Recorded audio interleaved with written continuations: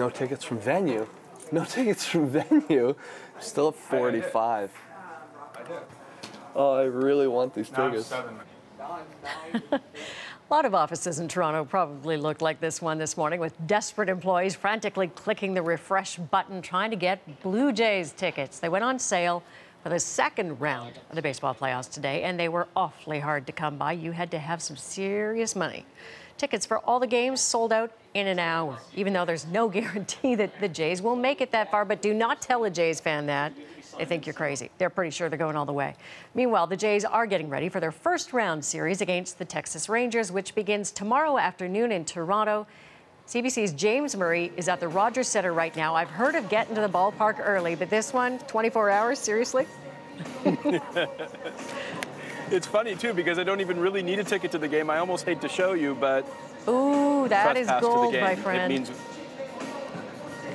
we get in, and although I will be paid to watch the game, I won't be paid as much as these guys are being paid to have a front row seat at tomorrow's baseball game. The Toronto Blue Jays have earned their way into this divisional series, and the players have been practicing now for about a half hour.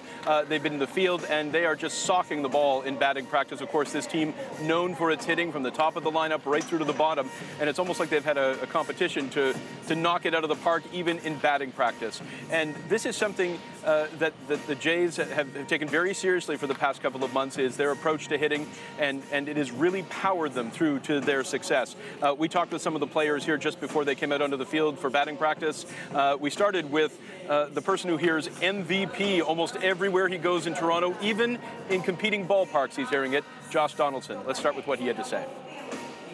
We've had goals as a team all year, and the first was to win the division. Our second goal is to get past this first round, and the third is going to be the next round, and then the fourth is hopefully win the World Series. The city, it's not just our city, but it's a country that's kind of behind us, and so you feel it from, it doesn't matter how far west you go, and I live outside the city a pretty good bit, and people are just beside themselves with jubilation.